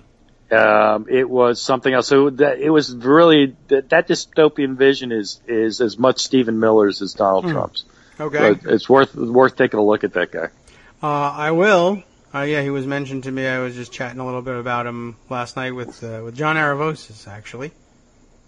So interesting take I got. We'll have to read up on him and pay some attention. He looks like a interesting fellow. Yes, he was from California, I believe San Diego, and he was like in the white Aryans class. I'm completely going over the top, but the equivalent of protect our heritage type movement in high school. He learned to hate non-whites in high school. There's a great story. I'd need to find it. This is a prison so you high can school? talk to about it. at some point because Okay. it's a pretty scary guy, and I think who that guy portrayed in that article and who I saw was pretty much what was represented and what was reflected in that speech. I have I got I got an article on him at some point from him, and I'll bring that up. Yeah, it's worth Okay. it's worth exploring, I believe. Anyway, I will let you go now. Have a good weekend, and I'll be reporting back to you on Tuesday. Yes, I'm looking forward to it. Okay, well, have a great All right. time, and say hello to, I don't know, Liberty Bell and Adam Bonin, I guess. Okay, will do. Bye-bye. Okay. Take a little Robitussin, too. Okay. I don't know what happened at the end there, but okay. Where was this thing? Let me see if I can look up that Stephen Miller article. Just kind of put it aside, maybe, or read it over the weekend. I don't remember exactly which one I saw. Oh, yeah, here it is. Stephen Miller profile, The Believer, in Politico magazine. So we'll put that one aside. He reminds me of somebody. I don't know, like a cross between the guy who was like the weird guy with the sharp, pointy sideburns from Freedom Works during the Dick Army armed takeover days, and the agent from The Matrix. He's got a little mix going on there. Weird guy. Anyway, I'll put that one aside, I guess, and I'll get to some other topics. Let me see. There are some things that I definitely wanted to toss out there. Like, for instance, I guess before I totally shift gears, Kate Sherrill Rosalind McGregor had, in fact, sent me this piece from Vox, and it's always worth looking at Vox. Vox is going to explain to me all the things that went on last night, because that's what they do. 3 winners and 3 losers from the 4th night of the Republican National Trash Fire. Dylan Matthews on the piece for this one. I guess we should just maybe we'll just run down the list, because, I mean, what's it going to say? It's going to say it was a speech full of hatred and fear, right? As a matter of fact, the big winner, number 1 winner, fear. Illustrated with a photo of a woman holding up a sign that said, "Trump is America's great ball of fire." I don't even know why is that good. Again, though, the celebration of anger. Hooray for anger, all of a sudden, now that a white Republican guy has it. Boo for everybody else's anger. It's like the only legitimate anger somehow, even though it's like, yeah, God damn it, it's our turn. No wonder we're angry. We're always deferring to you. You've won everything. We don't win anymore. We win everything. You win everything. But you're angry. Anyway, we'll take a quick look. The write-up about the fear. It's hard to know where to start with Trump's speech, but this paragraph is what I keep coming back to. I have a message for all of you. The crime and violence that today afflicts our nation will soon come to an end. Oh, yes, that was it, too. A lot of fast stuff. We're gonna defeat ISIS fast. That was it. Soon come to an end. Beginning on January 20th, 2017, safety will be restored. This is not something a presidential contender says in real life. This is something a president-elect in a particularly unsubtle dystopian young adult novel about the danger of trading liberty for security says. The crime and violence that today afflicts our nation is not the problem Trump thinks it is. Violent crime has plummeted dramatically in recent decades. America has more or less never been safer. And all true. But do we need this much more about fear? Another winner of the night, Plutocracy, illustrated by, my goodness, a bald gentleman that appears overly, leathery.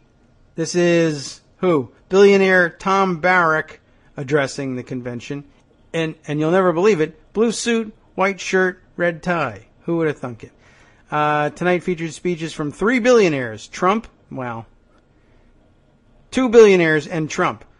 Also, PayPal co-founder and venture capitalist Peter Thiel, who became famous by getting upset at Gawker, and real estate investor Tom Barrack. They followed in the footsteps of casino billionaire Phil Ruffin and fracking billionaire Harold Hamm, who both had primetime slots on Wednesday night. Put together, the 2016 RNC was a rare political event that consciously tried to amplify the voices of America's richest people as much as possible. And in doing so, it revealed something interesting regarding how Trump thinks about wealth and human character. Trump isn't the only billionaire, or even a billionaire, to make a foray into politics, but it's hard to imagine, say, Michael Bloomberg surrounding himself with fellow billionaires at an event like this. That's not because Bloomberg is some kind of class traitor or whatever. It's because Bloomberg views his money as a tool that lets him be involved in politics rather than evidence of his inherently superior character. That was the only case that was ever, last night or any point, made for the fitness for office of Donald Trump. That he was rich and so therefore must have good ideas. That makes the idea of inviting yet more rich people seem foolhardy, likely to backfire and make Bloomberg seem out of touch and detached from ordinary Americans. Had he done something like that. Trump, by contrast, really does see his wealth as evidence of superior character. That's the entire basis of his public personality. It's evidence that he has killer instincts, won't give up, works harder than the rest, and so on. And Trump has been able to sell that idea and that self-image to the broader public, first on The Apprentice and now during the campaign. There's no other reason for that gaudy gold furniture other than that. It's not nice. It's not even comfortable. But it shows that I'm rich and I'm more worthy than you. Third winner of the night, Ivanka Trump. I think we have to agree with that one. Ivanka has a tough line to walk this election. On the one hand, Donald is her father and her boss. Boss, interesting. And she needs to stay on his good side and to remain one of his close advisors for the sake of her career and future. And maybe saving some semblance of the actual rule of law in the country and let's not execute all the women, etc.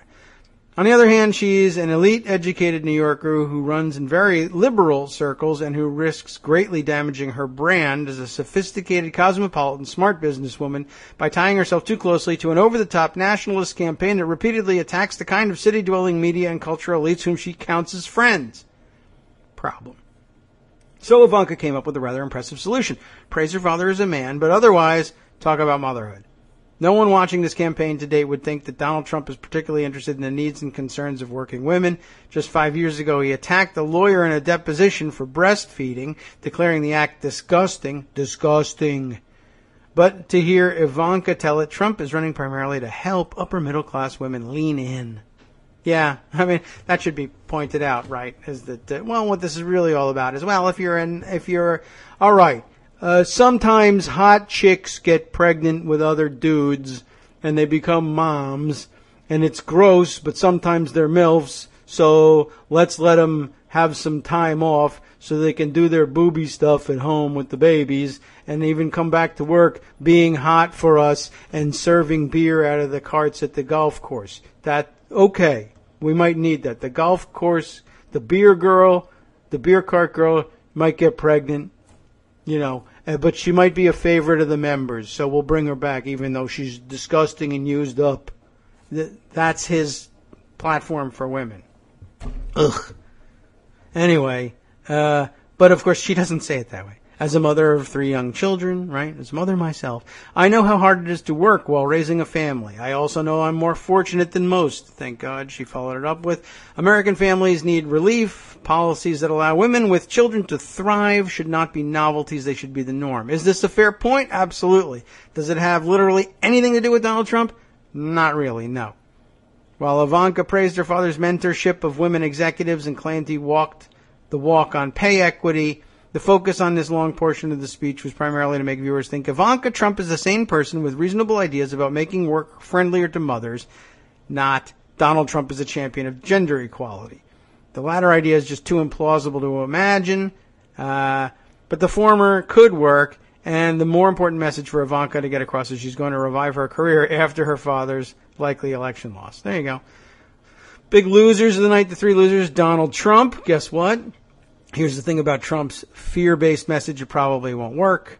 We go to the polls on that one. Stuart Stevens' comment is noted here. There's a reason no Senate races featuring crime. This is a strange decision by the Trump campaign. It is, one might say, sad. Peter Thiel, another of the losers mentioned. While leftist outlets sometimes stereotype Silicon Valley as a cesspool of Randian objectivism gone awry, the reality, as journalist Greg Ferenstein has written, is that the tech industry is dominated by center-left Dems who might be a bit more sympathetic to anti-regulatory efforts by companies like Uber, but broadly support the safety net, environmental protection, and LGBTQ rights. And Silicon Valley is definitely on board with trade and immigration. Tech is a remarkably globalized sector. Code has a way of bridging language and cultural gaps, and the internet has made cooperation between programmers in Denmark and Japan and South Africa and Brazil and beyond not just possible but easy. So what's up with this guy? So the decision of Peter Thiel, fellow Facebook board member and larger-than-life Silicon Valley VC, to speak at the convention seems destined to marginalize him and reduce what moral and intellectual authority had in that world in a lasting way. He's a powerful figure, but not so powerful that disgust over his decision to so publicly promote the most bigoted major party nominee in recent memory won't hurt him. Well, good. Hope it does. And then finally, big loser, Reince Priebus. One of the stranger moments of Thursday night, I missed it entirely, was the airing of a brief video featuring successful 2014 GOP Senate candidates enthusiastically praising RNC for its help. Capito in West Virginia, pumped about how it let her tailor her message to West Virginia. Wow, gee whiz. Cory Gardner loved their Latino outreach program. Golly gee. And Senator Tom Tillis from North Carolina was into the phone banking operation. It was like an ad or an infomercial trying to persuade people set on running for office, but somehow undecided on what party to run under, to pick the Republicans. How can all of this is from the Republican Party? Yeah. How can I find out more? Click the learn more button or call 1-800. So, you don't say. It's amazing. Okay. So there you have it. A quick rundown of the 3 winners and 3 losers with some additional explanatory material because Vox available to you will have it inserted into the roundup post later on with Scott's able help. Thank God he's here to help me out with this thing because I got stuff to do after I get off the air. Believe it or not, man, the only reason I can do any sorts of errands, exercise, or just decompress for a minute is because he's there to help. Which leads me to a good pitch for more fundraising so that I can better appreciate him or better demonstrate the appreciation. And then one day this laptop is going to give out. And also it would be nice if I could convince my wife that this was a worthwhile endeavor. There should be some take home from this. Might be nice. Eventually, I guess, the kids will get old enough that they don't need dad around all day in case of medical emergency. Or they'll go to college, for instance, and I'll say, oh, I needed to pay for this. And then she'll say, that's why you shouldn't have done the radio show that whole time. I knew it. I knew there was something. I felt this looming presence in the background. But the kids, they're so cute. I wasn't thinking college. So everybody send my kids to college through, PayPal. Well, not pay. I don't want to make Peter Thiel rich either. Patreon. I don't know. Use that. It's as good as any. My goodness. What a great fundraising pitch I just made. This is the worst ever. I'll have to write a script for that one. America is being killed by not giving me a bunch of money. This needs work. Anyway, I'll switch gears. I did say that I had something related to that Ivanka's speech reminded me of. And this is it. Now I followed the worst fundraising pitch ever with the worst transition, the worst segue ever. Okay, I can do this. Don Bovasso, who I do not know, has written this piece and published it at medium.com, which I still don't really understand, but it seems like a giant, open public blog. Who cares? She makes a great point. Oh, and I think maybe there's a little bit of ID for her at the bottom. No, I guess not. Anyway, she makes clear in the piece she's an advertising executive, a creative director at that. So, here's a good point. So, Ivanka, you could take this and run with it. Here it is. Ready? Total shift. Expense policies are a woman's problem. What do you mean by that? Here we go. This is very clearly done. I'm just going to read it. Last year, my previous employer threw a very thoughtful, generous appreciation dinner for our creative leadership team. You know, if you're a white-collar type, an exec type working in an office situation, you've run into these things. It's nice, right? We're going to have a team building opportunity or whatever, or we're all going out for drinks. So she's an ad executive, okay, a creative director in an advertising agency. So last year, my previous employer threw a very thoughtful, generous appreciation dinner for our creative leadership team. The dinner was scheduled for 6:30 p.m. on a weeknight, right? Totally normal. I'm a single mom living in downtown Boston, which meant that I'd have to arrange for a sitter from about 6:30 or 6 p.m. to midnight at $20 an hour. We don't hire babysitters all that often because I'm sitting here on my butt doing nothing, so I'm the babysitter. You know, my wife, who very often has to go to these sorts of appreciation dinners or team building exercises or got to travel for work, I'm home, so it's okay. In other words, we have the reverse situation of this, but the rest of America very often deals with it in the more traditional setting, or even with both parents working. You run into, I should stop. She does a very good job of explaining this. Who cares about me? Okay. I'm a single mom living downtown in Boston. I just was caught by surprise by the $20 an hour for the babysitter she'd have to get. Okay. Add in some tasty burger for my son and the sitter. Her tip on top of 20 and an Uber home. And this appreciation dinner was going to end up costing me about $200. I appreciate you. I'm going to take you out to dinner. I'm going to pay for your dinner. It's going to be great. I appreciate you appreciating me, appreciating you, but you have to spend $200. Not on me. You don't have to give it back to me, but $200 has to evaporate in order for you to be able to afford to come to my appreciating you about, $75, possibly $100 worth with drinks. So when I received the invite, I couldn't just check my calendar and accept or decline. I had to have an internal debate with myself about the pros and cons of going and what this dinner would cost me. She's an executive. She's not worried about the $200 it's going to cost her. It's other kinds of costs. Again, she explains it beautifully. But yes, there's the financial interest. Was this dinner worth $200? It is. And here's why. I love my coworkers and genuinely have fun when we go out and carouse. I don't know if that was the right word, but okay. I also recognize the importance of being on the creative leadership team. Particularly as a unicorn, she says in air quotes there, one of the few female creative directors, CDs, in advertising. Right? So she's a rarity. And why going to events like this matter, both personally and professionally, I decided to go. She knows there's an awful lot of office political capital she loses. If she makes the very sensible economic decision, $200 out of my pocket doesn't make any sense, then she loses out in office politics. No promotion for you. You're not a team player. People look askance at her. Shade is being thrown, if I may appropriate the phrase. Right? So it's not an economic thing, really. So, okay, it's worth $200. I decided to go. At the dinner, I found out that several of my male coworkers were staying in the adjacent hotel because they lived too far out of town to drink and drive home safely. So, sensible decision. But think about that, right? As someone sensitive to how the workplace is biased toward men, I couldn't help but wonder if they would get to expense their hotel stay. Meanwhile, their wives were at home taking care of the kids. For free, obviously. Not $20 an hour, not a tip, not an Uber, not Tasty Burger, not nothing.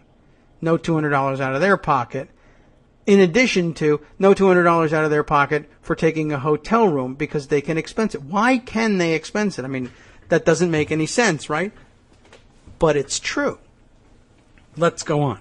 I, too, obviously, had barriers to attending the event, but mine were less traditional. And, therefore, perhaps, not tax deductible for the company, and therefore less likely to be a covered expense. Get it? It's not that Well, everybody knows that if you're invited out on the town for drinks, you gotta have a hotel room. It naturally follows. What do you mean? You're gonna expense that you were too drunk to drive home? That's not really what I'm expensing. I'm expensing a hotel room, you see. And everybody knows, hotel rooms are things that get expensed, right? You're not gonna have a hard time explaining that one to HR, really. Well, if HR says I'm not gonna approve maybe they don't do the accounting, whatever, expenses, people aren't necessarily going to say yes. You can have we'll reimburse you for drinking too much, but a hotel. The point is, when you put it on the forms at the IRS is not going to look twice at it. They're going to say hotel. That's a thing that gets expensed. Yes, it's traditional. We don't ask. You got a hotel because you were too drunk, that doesn't enter into it. There's no place to check that off on the IRS form. It's what people who work, and they do it a lot. Don't worry about it.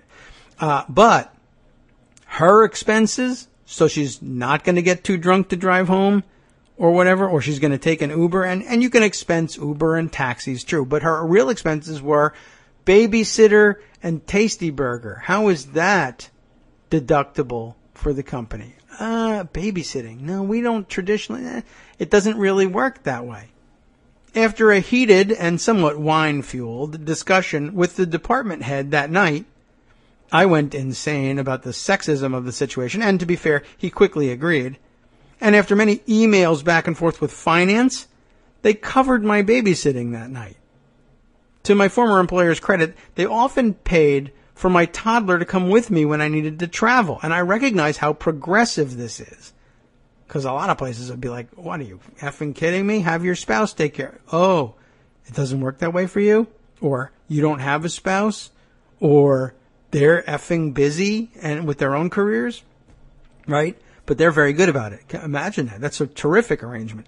So she recognizes how progressive this is. Part of their ongoing effort to improve policies that have such a high impact on women. Speaking of such things, Ivanka. However, these have been exceptions I've had to ask for, and many women aren't in the position to ask for, much less get this kind of approval. This is something that leadership team women can finagle for themselves, in other words. And thank God they can, but not all women can, and not even all leadership women can. At most companies, to return to the text here, and everywhere else I've worked, non-household expenses, such as hotel stays, meals, transportation, and even laundry, are reimbursable. Expenses for maintaining your home while you are traveling or working, for example, say babysitting or even tougher, cat sitting, they're not expensible. I have never been able to understand the difference between these two groupings. If I incur an expense because I am doing something above and beyond for my company, shouldn't my company pay for that expense? Yes, it should. Does it matter if that expense happens inside my apartment or not? I'm traveling for work. Does hotel get covered? Yes. Does what I have to pay for in order to maintain my home while I'm gone because I don't have a spouse to work here for free get covered? No. Household expenses are not covered because expense policies and IRS codes are still biased towards men. Most of these policies were created when men were traveling and women were home taking care of the kids. When the male leaders of this world travel, there is an embedded assumption that they have women at home maintaining the hearth, cooking their meals, taking care of their children, feeding their dogs, watering their plants.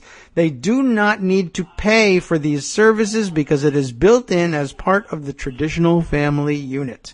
They don't need to pay for babysitting, though they do need drinks and definitely cannot do their own laundry. You can get $30 for takeout if you work late because your wife isn't there to cook you dinner, or $30 for scotch if you want to drink your face off, but you can't get $30 for a sitter because your wife is at home with the kids. The advertising industry loves to talk about the lack of balance of women in leadership, but there's a lot of admiring the problem and not enough action and financial investment that actually enables women to participate equally. During the normal work week, I pay $55 hours a week in daycare. I pay for 55 hours a week in daycare. I don't want to say dollars. And that is part of my responsibility as a full-time employee, just as it is my responsibility to get myself to work and buy myself lunch every day. But when I'm on the road or working above and beyond, these necessities become my employer's responsibility. Why is childcare different? Because it's a woman's problem. The women are supposed to be doing it. And when the women don't do it, there's no help from the government, no help from the company, no help from anybody. If you don't live in the traditional family unit, there's no help for you. Although, to be fair, I guess it's fine if you work in the traditional family unit and dad stays home. But that's just, me doing the work for free. Again, I mean, certainly don't expect any reimbursement for any of it. But yeah, I thought, what a fantastic point. And look how far they stretched the point, right? Well, gee whiz, I expensed the scotch because the stress of working this job, my goodness, I tell you, I need to be able to unwind. It's like mental health care a little bit, right? All of that, fine. Yes. But you want to deal with the scotch by staying over in a hotel? Expensed. You want to deal with the scotch by staying over in a hotel, but I don't have a free babysitter at home, so you want to expense the babysitter? Nah. No. Can't help you with that. Anyway, I thought a great point. Well done, well made, well written, and a good way to end for the week today. Something else to talk about other than how terrible everything is or how terrible Trump himself is. Now, time to pass the torch to the guys at the After Show for Angle of Repose Friday on the After Show, including the following things I neglected to talk about up to this point. Kentucky issues emergency prisoner home releases to curb its jail overcrowding after sweeping its streets of quote-unquote undesirables. Wolf Point, Montana police and city officials packed Native Americans into a horrifying makeshift camp before the annual rodeo there. My goodness, those would have been all the undesirables that they swept off the street, yes. Missed the punctuation in between there. And police departments across the nation utilize a $2 field drug test kit that sends thousands of innocent people to jail. Definitely on my radar. Thanks to Judy Vincent. I didn't get to it this week. Thankfully, the guys at the After Show will, and they'll be doing it all next. From Daily Kos Radio on netrootsradio.com. You have been listening to the Kagro in the Morning Show with David Waldman. Thanks for listening. From the world of science, on the last half of the After Show, shares of Tesla stock fell 3% after Elon Musk revealed the second part of his master plan. I wonder what it was. And the world's most sensitive detector fails to shed light on dark matter. Damn it, I can't believe it happened again. All that coming up next.